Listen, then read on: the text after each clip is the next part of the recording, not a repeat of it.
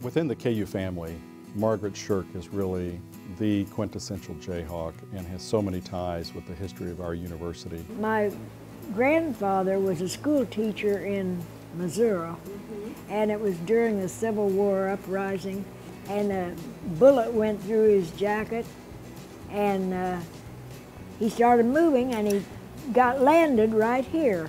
He leaves Missouri because of the bushwhackers and what was going on with the border ruffians and all that, and really escaped Missouri. And so there's Margaret with this genetic gene pool of the very beginning of the border war clashes and all, and her grandfather coming to Lawrence, settling where she was born, where she lives today in 1865.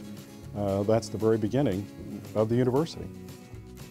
While attending KU, Margaret got to know Fred Ellsworth and soon began volunteering to help at commencements and alumni reunions. You know, when I stopped to think about it, I thought the other night, I don't think probably that there's been a commencement that I haven't been to. I mean, helped with. I just don't know how it could happen that I would have missed one. I mean, I didn't do any big thing, but I'd take tickets, or I'd sell tickets, or I'd do something with commencement, and I'd see all these people, and that's one way I met so many people. Margaret became a part-time association staff member in 1945, working for almost 25 years, but her volunteer service has continued long beyond her employment. She has faithfully participated in the annual Gold Medal Club reunions.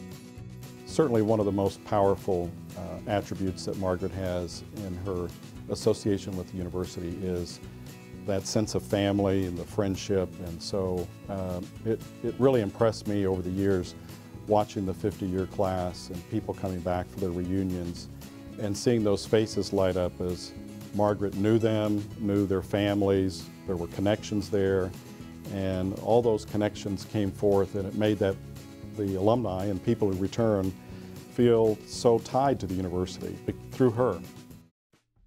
Margaret met her husband, David, captain of the 1938 KU football team, at the gas station where he worked.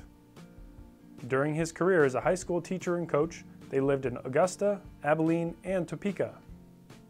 Following his retirement, the Shirks returned to Lawrence and the family farm, where they helped create countless memories for generations of Jayhawks.